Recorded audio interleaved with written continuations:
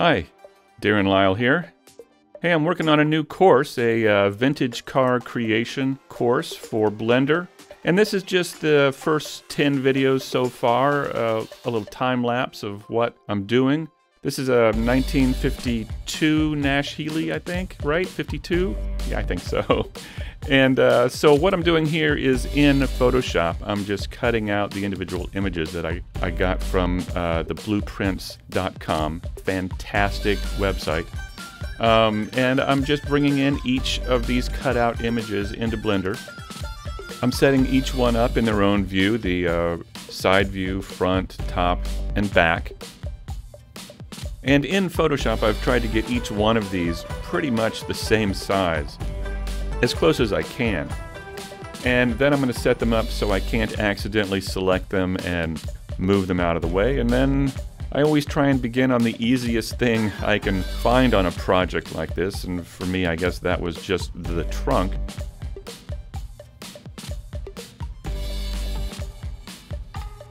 And then we're going to go up to the hood using pretty much the same process. And in this course, I'm going to go through a lot of different processes in creating this car because there's a good amount of different things on this car that we can use to kind of explore different processes, different tools in Blender.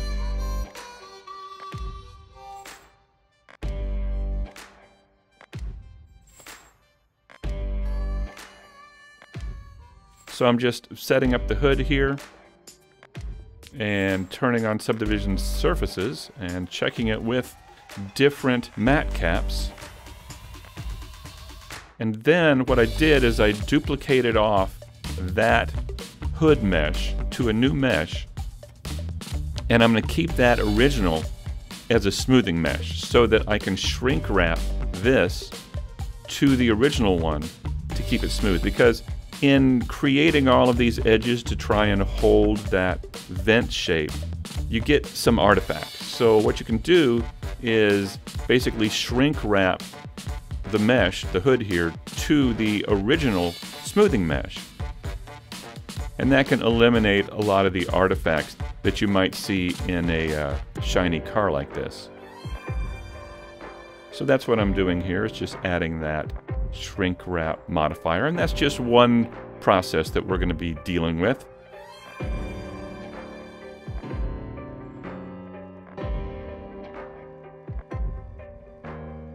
Now we begin on the fenders, and for this I'm just going to draw it out. Draw out the edges vertex by vertex and kind of get the outline of that curved shape, because that's a fairly complicated curve here, a fairly complicated shape. It's not complex, it's just an interesting shape that can be hard to get with polygons. So now I'm going to just set up the fender edge here and then begin just connecting them up with the previous edges. Scaling things up, trying to get that shape correct.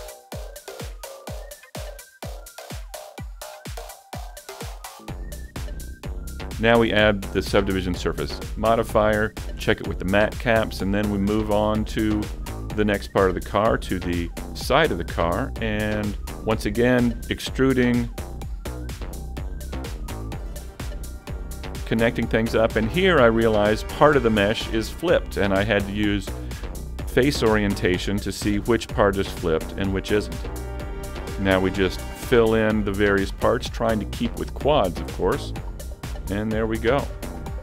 Readjust the trunk there and then continue on with the door. And with this, what I'm going to do is just extrude out, scale down in the Z and scale in the X to get that angle of the door.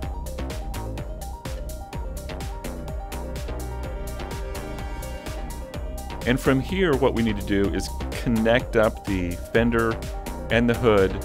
So I'm going to insert the proper edge loops and then begin connecting these two up.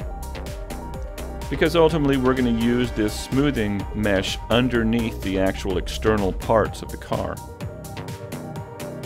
So now I'm just connecting things up, and what we'll work on after this is connecting up the front underneath the headlights here, adding the edges.